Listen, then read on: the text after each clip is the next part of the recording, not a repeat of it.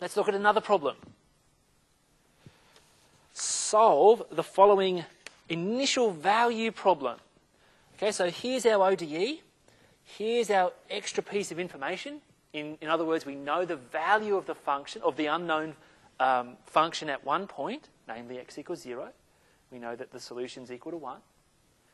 And what we want to do is solve the whole, the combination of two equations here. All right, so our ODE is separable again. Remember, it's just a function of y times a function of x.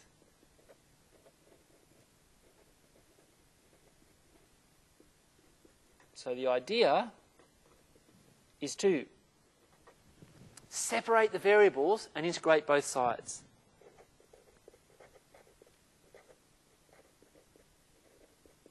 Okay, so we separate, so I'm going to bring that y squared down there and the dx up there.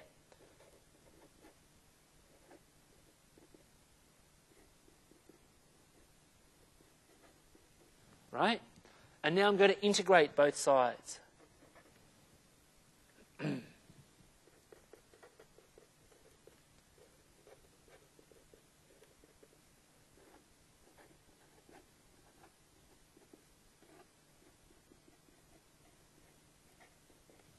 Now, note here I'm integrating with respect to y. Over here I'm integrating with respect to x. Now on the left-hand side I'm going to get something like minus 1 on y. And on the right-hand side I'm going to get x plus a third x cubed plus a constant of integration. Now, what I would like to do is A, rearrange this and make y the subject, and B, find this constant of integration. I can do it because I have an initial condition. All right? So I'm going to rearrange first.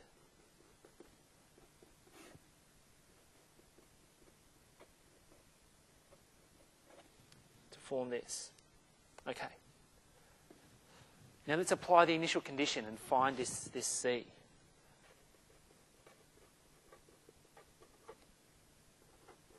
So the initial condition is y of 0 equals 1.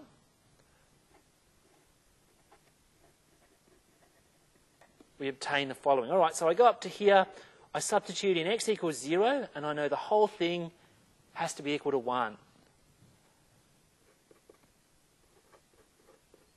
So I'm going to get 0 there, and just C on the bottom.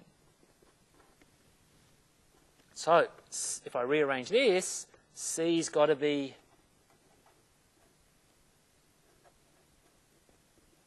minus 1. So what I can do now is go back to my general solution, substitute C equals minus 1 in there, and I obtain my final answer.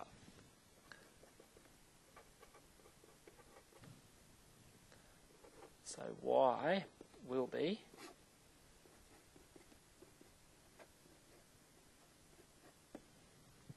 this function here. And of course I can check the function to see if it actually really is a solution by differentiating it and showing that A, this equation holds, and also the initial condition holds.